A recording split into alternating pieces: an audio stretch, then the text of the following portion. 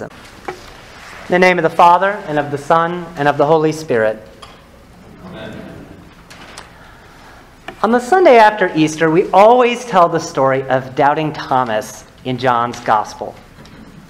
Thomas could be the postmodernism poster child, and perhaps that's why many of us connect so easily with his skepticism. It's a very 21st century story.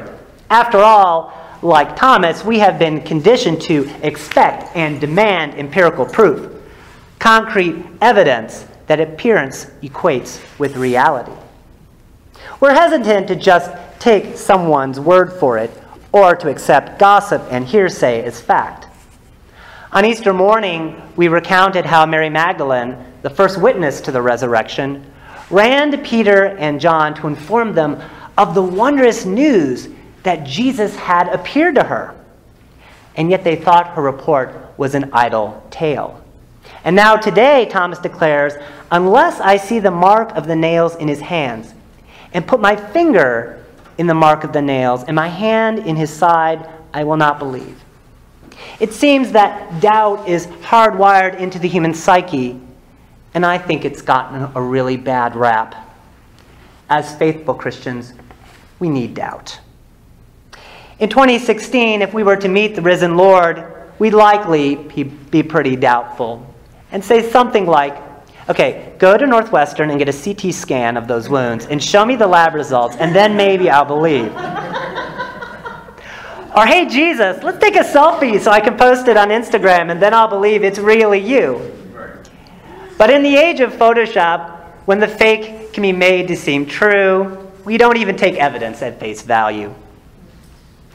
Many Christians I know grew up being discouraged from asking too many questions about the faith, debating key doctrines of the church, or regarding with skepticism the content found in Holy Scripture. Doubt was often framed as the opposite of faith.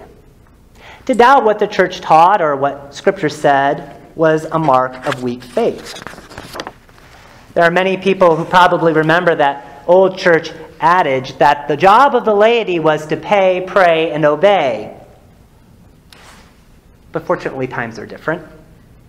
I believe that the church is solid enough to withstand scrutiny, and the people of God smart enough and insightful enough to debate the tough questions of faith.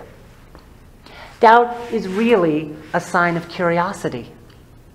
It's a sign that we're taking the faith seriously and are invested in making sense of it, whether on an intellectual, emotional, or experiential level. Doubt recognizes that the problem we're wrestling with is important, worth the sleepless nights and intellectual acrobatics that we put ourselves through to come to a deeper understanding of God. If the topic were trivial, we wouldn't expend so much energy to consider whether it was true or not. We'd respond with a lukewarm, meh, and move on to something more worthy of our attention.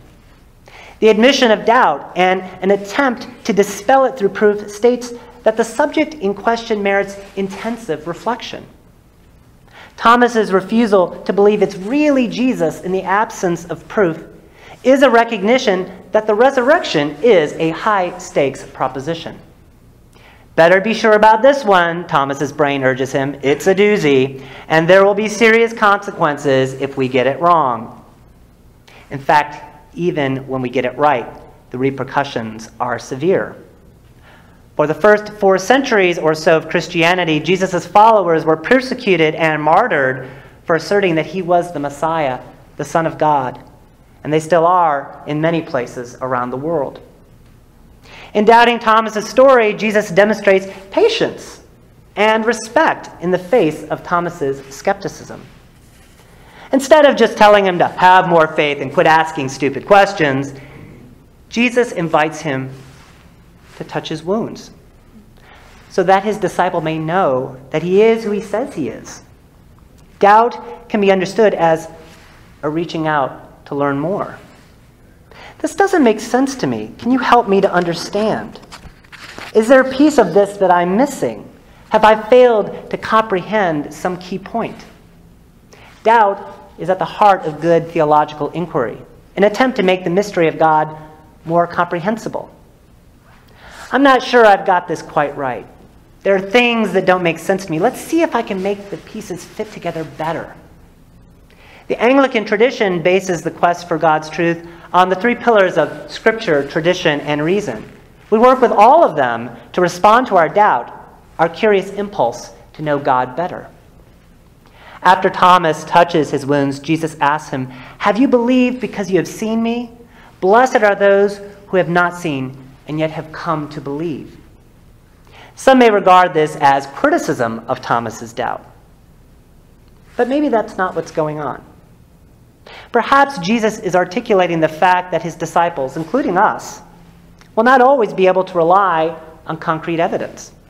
We won't always have the luxury of being able to stick our fingers in the mark of the nails to know that it's him and that he is present among us.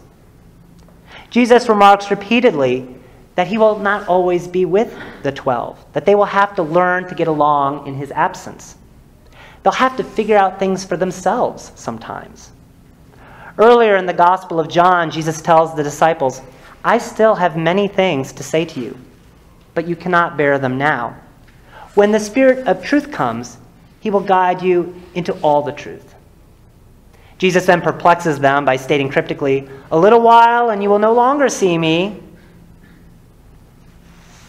and then a little while and you will see me." The Jesus they know and love will be gone, and yet he will still be present among them through the power of the advocate, the Holy Spirit, that he will send to work among them. Like Mary Magdalene, who mistakes the risen Lord for the gardener until he calls her name. And like the disciples in the Gospel of Luke, who don't recognize Jesus until he breaks bread with them, Thomas isn't sure it's Jesus until he has some clear sign. Doubt is a sign of our struggle to be faithful disciples when we're not sure what to believe, when we can't put our fingers in Jesus' wounds to be sure it's him. Sometimes we think he's just the gardener. The consequence of recognizing the resurrected Jesus is that we are commanded to go out into the world to preach the resurrection.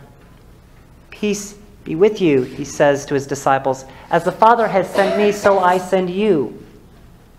And then he breathed on them and conferred the Holy Spirit to lead them into all truth, as he had promised.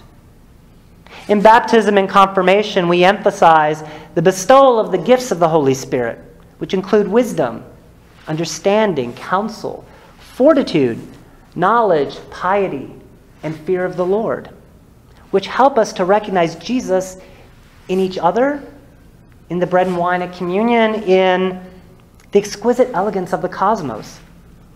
The doubt we express in religion is really not so different from the curiosity and skepticism we exhibit when we test a scientific hypothesis, or marvel at the kindness or the cruelty in human nature, or witness new life when we thought there was only death.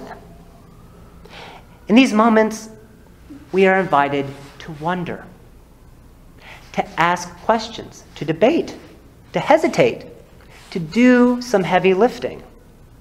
We may want proof even when there is none to be had. But Jesus calls us to continue to seek the truth, to be curious about what we encounter. And if we're lucky, to find at times evidence, and more importantly, an experience that Jesus is the Son of the living God, the Messiah. Doubt is our friend and companion on this journey. Amen.